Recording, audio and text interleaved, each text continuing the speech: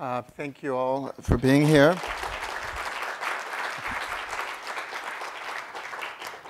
I should also say I'm a professor of the Committee on Degrees and Studies of Women, Gender, and Sexuality. That's a very important program for me. I'm a professor of literature and the arts, and quite frankly, I sometimes feel more comfortable and freer in writing than in extemporaneous speech. So I've actually prepared a few pages, a few of my own and the last two of someone else whom I think you'll recognize. I grew up in the rural South of the United States during the Cold War, when the threat of atomic annihilation manifested in duck and cover drills would every now and then punctuate and puncture the daily pledge to allegiance that we were all required to recite. I grew up during the Civil Rights Movement, where the naturalized racism and petty but profound daily violence of many of my teachers and preachers was put on trial in the proverbial court of public opinion.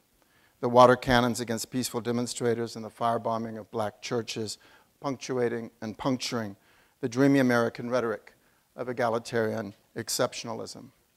I grew up during the Vietnam War, where the naturalized norms of masculinity appeared for many years to spell out the destiny of all good boys as testosterone-fueled killing machines drafted to fight one of the many neo-imperialist wars of this country has waged and continues to wage, wrapped up, to be sure, in the self-congratulatory garb of freedom and democracy.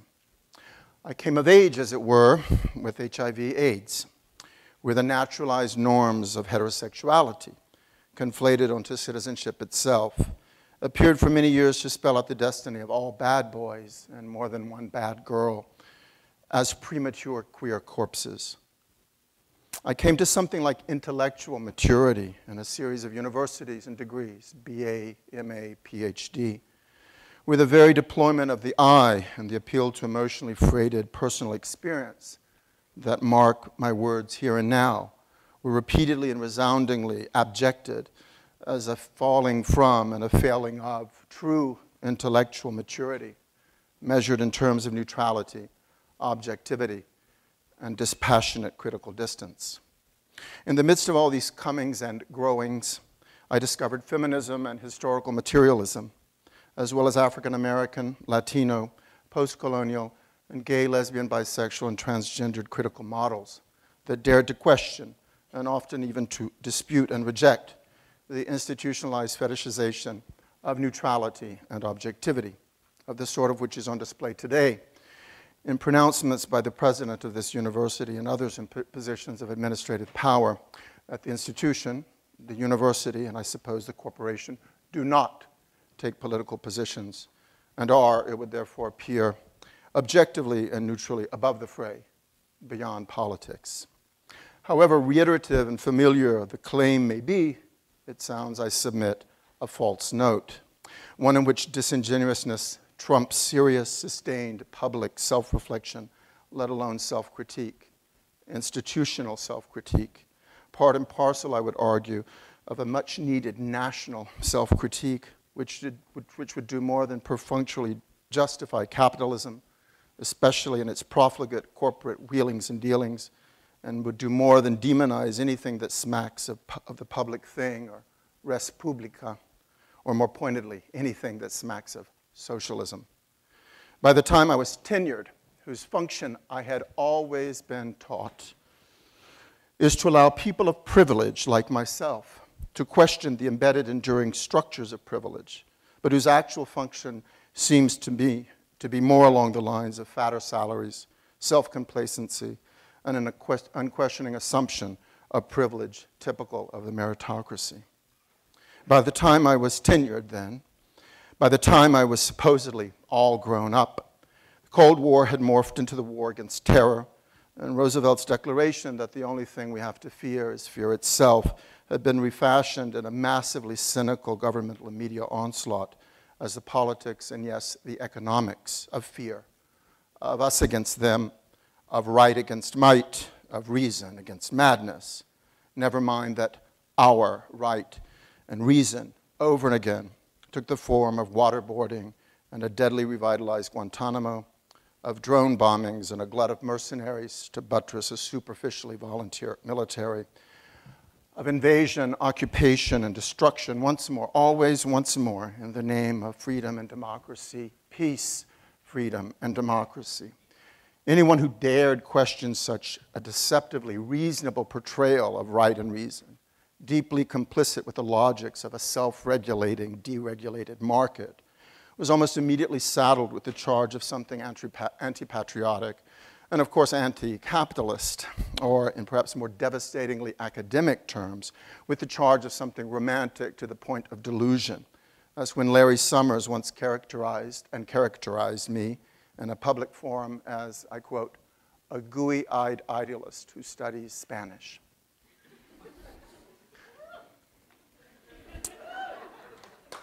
Fear, in short, has marked my I do study Spanish, the language of many of our janitors and other service employees here. Fear, in short, has marked my life, and no doubt the lives of many others, arguably all of us, from the I to the we. Fear of nuclear war and terrorism, of economic depression and a shattered American dream, of the unraveling of family values, and of the reconfiguration of families otherwise. Fear of a truly secularized, let alone socialized society. Fear of queers and immigrants and so-called welfare mothers. Fear of the homeless and the unemployed. Fear of Muslims and, for that matter, agnostics and atheists. Fear of global warming and the denial of global warming. Fear of Darwin and of Marx. Fear of science and fear of religious extremism, Christian and Jewish definitely included. Fear of failing to play the normative part of patriot and person of faith, or of failing to play the normative part of the professional intellectual, the professorial intellectual, the dispassionate, ever objective, constitutionally neutral professor, where tenure appears to be measured in terms of eternal gratitude for a lifelong job and job security, and complicit silent with the machinations of one's employers. Fear, in fine, of speaking out, of exercising rather than simply mouthing freedom of speech, that very ideal which we are now being told must be counterbalanced with concerns also articulated as ideals over safety and security, concerns, that is, which are positively ridden with the rhetoric of fear and that are indeed fear itself. Here, the fear that is adumbrated is not just that the movement, this movement, might wax violent and that students might be harmed, but perhaps, just perhaps, that the corporate forces that saturate this and other universities might find themselves exposed, like some emperor stripped naked, his ugly little willy dangling in the wind, even as he continues to screw us over and over and over. That the movement which brings us here together has been charged with past and present violence, and hence with the potential for future violence, even while at least one university president refuses to pledge explicitly that the police who are supposedly here to protect the students, eternally infantilized by paternalistic platitudes that discount the fact that almost all students here are of age or old enough to kill and die in war. So, the police who supposedly are here to protect them, I repeat, should refrain from resorting to pepper spray and other tools of violence. This, our president has yet to pledge against. In the shell game of accountability and responsibility that the administration seems intent on practicing, the fear of violence is issuing only and always from those who protest, those who dare to exercise freedom of speech as the freedom to speak otherwise, and perhaps even to speak truth. Truth, not veritas, but truth to power. This needs to be called out, critiqued, and resisted in turn. This critical calling out is why I'm here, and why I have unfurled my little I, my abbreviated education in the politics and economics of fear. For it is my belief, indeed my conviction, that I am not alone, and that fear, one of whose more archaic definitions is, and I quote, a mixed feeling of dread and reverence, end quote, that fear is rampant, even among those who would cling to the discourse of objectivity and neutrality, of an above and beyond politics. At least a dozen senior colleagues from at least 5 of Harvard's faculties have expressed to me, privately, of course, and I will not name names, they've expressed to me their fears that speaking out in order to criticize anything from, say, the university's investment practices to its current lockdown might be countered with defunding of their projects and initiatives. Others, from junior faculty members to the growing ranks of adjunct faculty, from tutors in the houses to graduate and undergraduate students more generally, from departmental administrators to janitors, have also expressed similar concerns. Again, in the hallways or in the yard or outside the yard. The difference being, of course, that they do not enjoy the safety and security, and yes, I'm using these words deliberately, of the tenured. I've gone on too long, but I wanted to share something in some way personal with you, not in order to celebrate the personal, but rather to dissolve it, to bring it into play and work and activism with others, with us. Meeting with a number of those most involved in the Occupy movement just a few hours ago, one of them insisted, quite rightly I think, on the importance of a moment of individual self-reflection and self-examination, a moment of personal testimony, if you will, to the multifarious pervasiveness of fear in our society, our university, and in and out of our classrooms. Somewhat like addicts who need to recognize, verbalize, and share their experience of addiction in order to put the brakes on it and keep it in check, we might do well, I think, to recognize, verbalize, and share our various experiences with and of fear, and in sharing them, hopefully render them collective, and sharing them, enable, that is, solidarity, that will always cause many of the most cynical to roll their eyes and their heads in disgusted wonder. It is in this spirit that I'd like to invite all of you to verbalize and share your thoughts and feelings. Thoughts and feelings. But before doing so, I'd like to end with the words of another. Words that some of you may recognize, but others perhaps not. It's a fairly long quote, but I think it bears repeating. I am certain, here it is, I am certain that my fellow Americans expect that I will address them with a candor and a decision which the present situation of our people impel. This is preeminently the time to speak the truth, the whole truth, frankly and boldly, nor need we shrink from honestly facing conditions in our country today. This great nation will endure as it has endured, will revive and will prosper. So first of all, let me assert my firm belief that the only thing we have to fear is fear itself. Nameless, unreasoning, unjustified terror, which paralyzes needed efforts to convert retreat into advance. A host of unemployed citizens face the grim problem of existence, and an equally great number toil with little return. Only a foolish optimist can deny the dark realities of the moment. Yet our distress comes from no failure of substance. We are stricken by no plague of locusts. Compared with the perils which our forefathers conquered because they believed and were not afraid, we have still much to be thankful for. Nature still offers her bounty, and human efforts have multiplied it. Plenty is at our doorstep, but a generous use of it languishes in the very sight of the supply. Primarily, this is because the rulers of the exchange of mankind's goods have failed through their own stubbornness and their own incompetence. Practices of the unscrupulous money changers stand indicted in the court of public opinion, rejected by the hearts and minds of the people. True, they have tried, but their efforts have been cast in the pattern of an outworn tradition. They know only the rules of a generation of self-seekers. They have no vision, and where there is no vision, the people perish. The money changers have fled from their high seats in the temple of our civilization. We may now restore that temple to the ancient truths. The measure of the restoration lies in the extent to which we apply social values more noble than mere monetary profit. Happiness lies not in the mere possession of money. It lies in the joy of achievement, in the thrill of creative effort.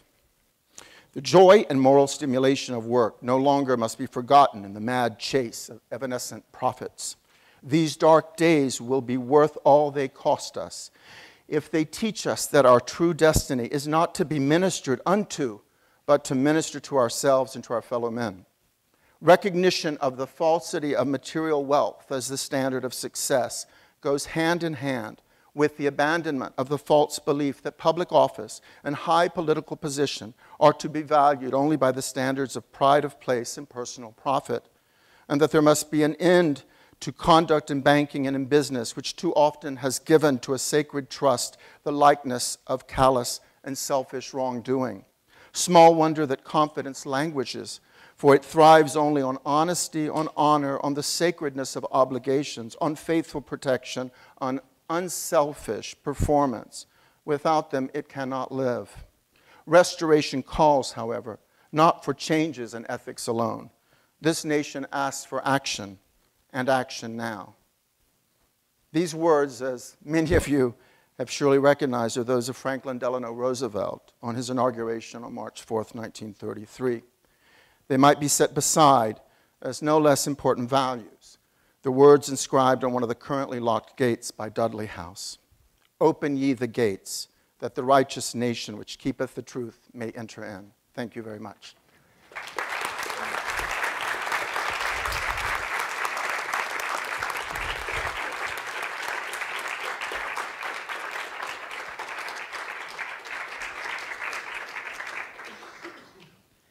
So now we invite comments and questions, and we ask that they be kept brief to under a minute, but we will move the microphones around and try to keep them in the order they are.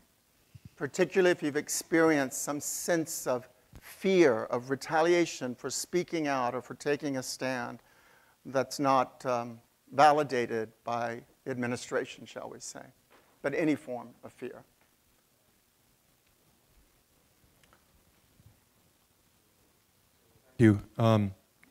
Thank you for quoting Franklin Delano Roosevelt, who, as not everybody in the room may know, applied for membership in Porcellian and was blackballed. And that may be one of the reasons he lost whatever fear he might have had about standing up to the rich and mighty. I would like to hear you talk a little bit more about the way in which the, I think, clearly disingenuous language of safety has been deployed by authorities in their attacks. The overwhelming portion of the violence has been perpetrated by, quote, law enforcement. The pepper spraying, the awful scenes that I think many of us have seen or even witnessed or experienced. And yet, the discourse, if you will, is the safety of the very people who are being attacked.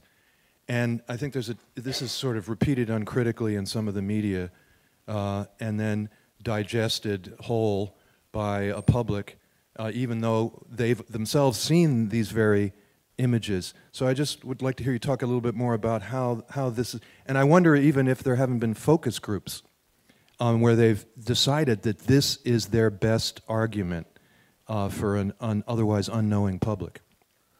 I don't know about any focus groups. I study Spanish and women's studies and queer theory, so I'm not privy to those conversations if they happen. I think in some respects you're answering your own question, and sort of in the spirit, I felt like I spoke too much. I would much rather, if you don't mind, hear other people express their own concerns about speaking out.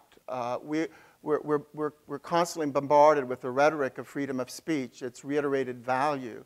But to practice it, I have to say I'm stunned that all of the deans, it seems to be that there's this absolute tightness in the administration. There's not a fissure of disagreement. I find that hard to believe.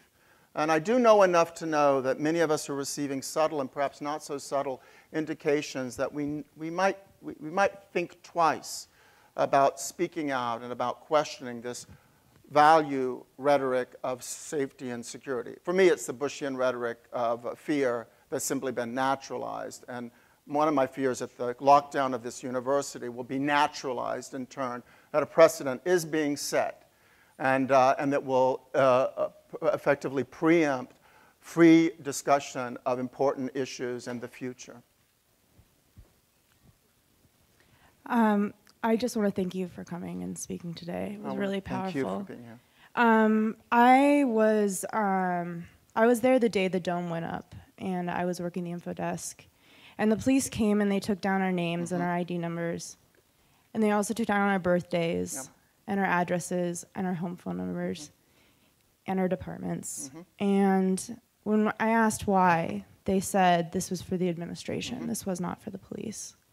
So since then, I hadn't really fully thought out how much I rely on general scholarships money because I'm so poor. And I've been afraid for, since then that,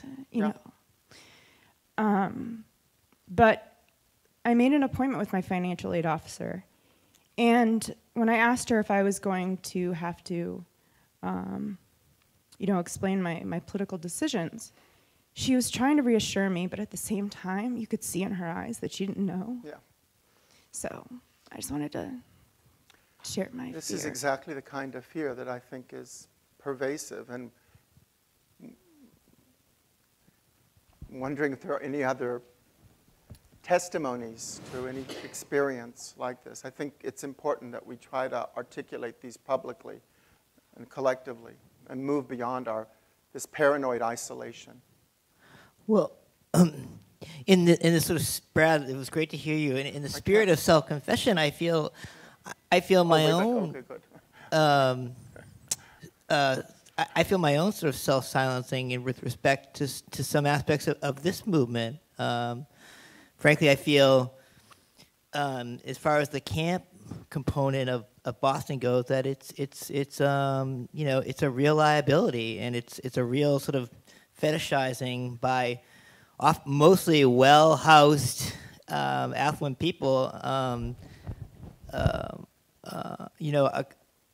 movement of people that need services and aren't getting them because they're kind of being sort of I don't know. I feel sort of like romanticized as this sort of vanguard, this territorial vanguard. And I have to say, I really feel like it's kind of productive, and I feel my own fear, sort of silencing that, me, and I think that the mechanics of that are similar,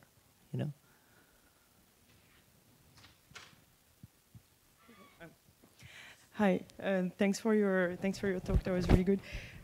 So I'm one of the occupier as well. I'm going to keep my comment short. But the thing about fear, so I'm a Harvard employee, and so my visa also depends on Harvard. So when I started doing, so the first things I've done with Occupy Harvard, I didn't want my name to be associated to it in any way because I'm worried that my visa won't be renewed. I just wanted to say that maybe I'm not really fully conscious of what the potential dangers are, but the reason I do this now and I keep doing it is because it gives me so much joy and hope, so it's, the fear is here, but it's kind of, because the repercussions are not, I'm not going to be tortured or anything, right? So as long as the fear is this type of administrative fear, financial, visa issue, I think the joy is definitely worth whatever fear there is, right? The joy overcompensated largely. But thanks for bringing that up because I think some of us are really, really worried about that. So it's good you're talking about it. Thank you.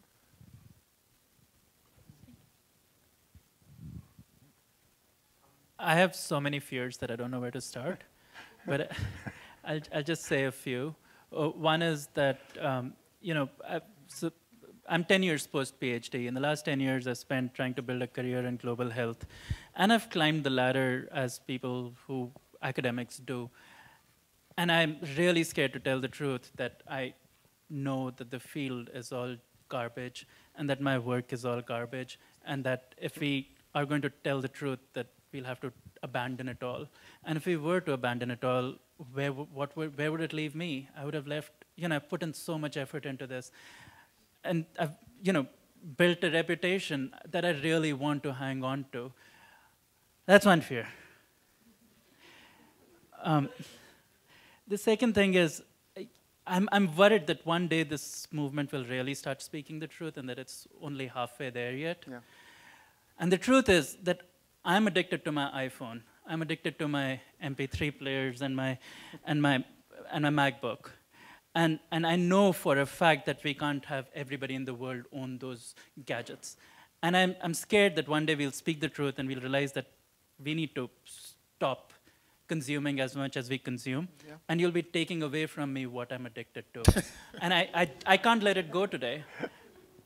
And the last thing might seem so incredibly trivial, but I'm really scared I'll die in the cold. And my mother won't be there to protect me anymore. We have one final comment and then Hi, Professor. Thank you so much for coming and sharing today. I wanted to share a fear of mine. I'm a junior at the college, and next year I'll be looking for a job. And I realize that my fear in terms of finding a job isn't so much that I will be able to find one, but it'll be like the right job. Yeah. And I feel like this is something that a lot of my peers share, of a fear of not having a job that's going to be something that other students on this campus will respect. And I had this wonderful conversation with a friend of mine the other day who described herself as being a closeted teacher, somebody who really wanted to go into public education, maybe teach 10th grade English, and was afraid of taking that job after she graduated because she didn't know if other students on this campus would be able to respect that decision. So as my testimony, I would present that fear of taking a different profession from what most students take here. Are you, Sophia, do you want to talk about your initiative? It's an opportunity to do it, if you would like to. I don't want to self-promote, but just briefly to say that I think that there's a potential for maybe having a more, some resolution around campus, specifically among undergraduates who have been going into consulting and finance. I think not necessarily because they're interested in consulting and finance, but because there's a fear of taking a job that they might enjoy more. So we're working on trying to collect professor testimonials from people like Professor Epps and some other sympathetic professors on campus to kind of demonstrate ways that alternative career paths can be very fulfilling. I'll just offer that if anybody would like to talk to me about this project that we're working on, you can definitely find me later. But thank you so much for a really inspiring speech.